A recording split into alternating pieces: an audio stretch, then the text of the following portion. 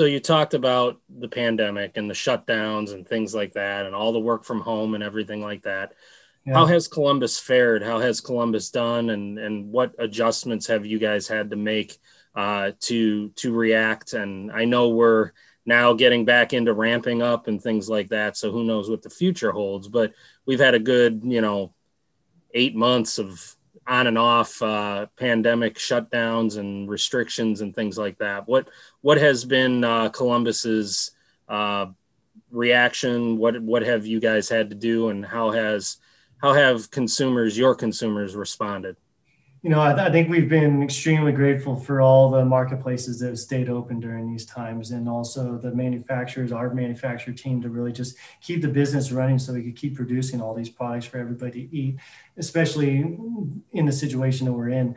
I think in terms of us adjusting to the COVID times, we really weren't expecting how much demand we would actually have, and the increase in demand that people were looking for in terms of salami. Salami is one of those items, when you make it the right way, like we dry cure it 100%, like the old traditional Italian way. When you do it that way, it has a long shelf life. So when people, especially during those first months of the outbreak during like March and April, people were really looking for salami and those items that could feed the whole family and last a few weeks comfortably, because people didn't know when the next time they were going to be able to shop. So they really wanted to stock up on those Italian dry salamis and all those other items that are dry cured, really to just have a comfort level if they're good to go if they have to stay indoors for another month. I think in terms of the way we went about business, it was definitely difficult, because meeting with buyers and all of our partners, it's tough to get the time, because we're all trying to manage our own businesses. But I think we try to do it in a more entertaining way, I think, to put it.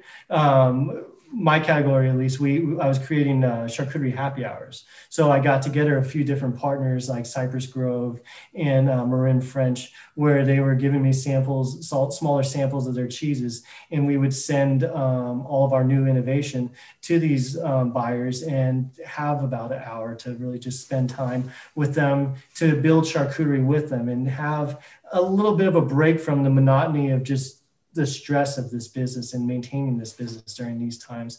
And I think that helped get us in front of a lot of customers.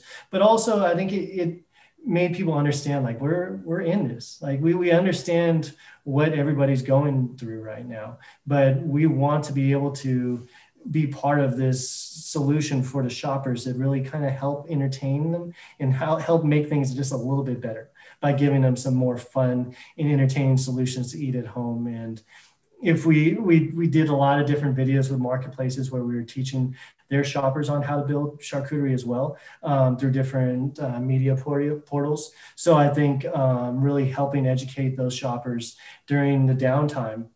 Hopefully, once we're starting to open back up again during the holiday season, all the shoppers will be ready and educated to make those purchases quick and easy, so that they don't have to spend too much time shopping around.